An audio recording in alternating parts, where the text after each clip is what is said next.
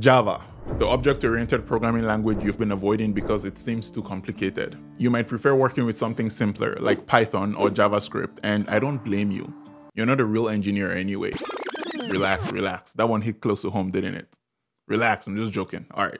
Java does have a reputation for being hard, not just because it's object-oriented, but because there's a lot more to Java than just writing code. There are different versions of Java. There's the JDK, the JRE, and the JVM, as well as build tools like Maven and Gradle. All of this can be overwhelming, even for experienced developers, let alone beginners. Well, today I'm breaking down the Java development ecosystem in a way that's easy to digest. Let's get into it.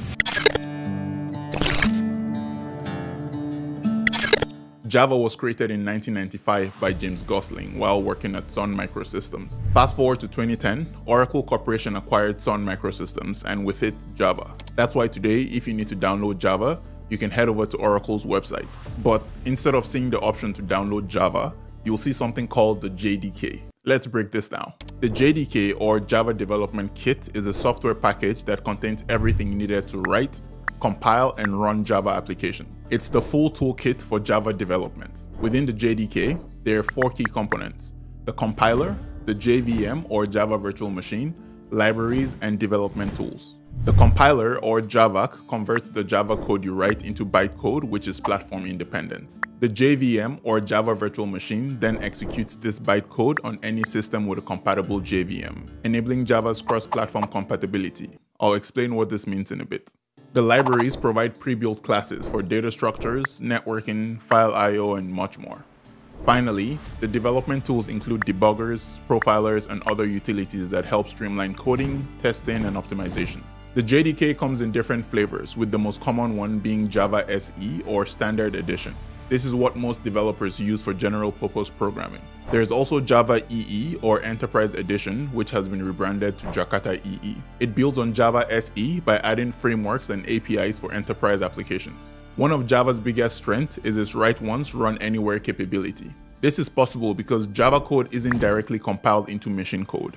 It's compiled into bytecode, which is then executed by the JVM or the Java Virtual Machine. Since different operating systems have their own versions of the JDK, the JVM ensures that the same Java code can run on any system with a compatible JVM, regardless of the underlying OS. Another term you'll hear often is the JRE, or the Java Runtime Environment. If the JDK is for developing Java applications, the JRE is for running them.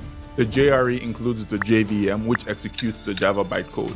It also contains core libraries that provides everything needed to run the Java application. However, it does not include a compiler or development tools because it's designed for only running Java applications and not writing or compiling them. This is why servers or production machines usually have the JRE instead of the full JDK. They don't need the extra tools meant for development. You following so far? Great. Now, let's talk about build automation tools like Maven and Gradle. After you're done writing Java code, turning it into a runnable application involves multiple steps. First, the code must be compiled into bytecode. Before or during this compilation, dependencies from external repositories need to be resolved and included into the project to ensure that the application has the necessary libraries. Next, tests must be run to ensure the code functions properly. Finally, the application is packaged into a .jar or .war file for deployment. Doing all of this manually is not scalable. This is where build tools come in. Maven uses an XML-based configuration in a POM file to manage dependencies and build projects in a structured way.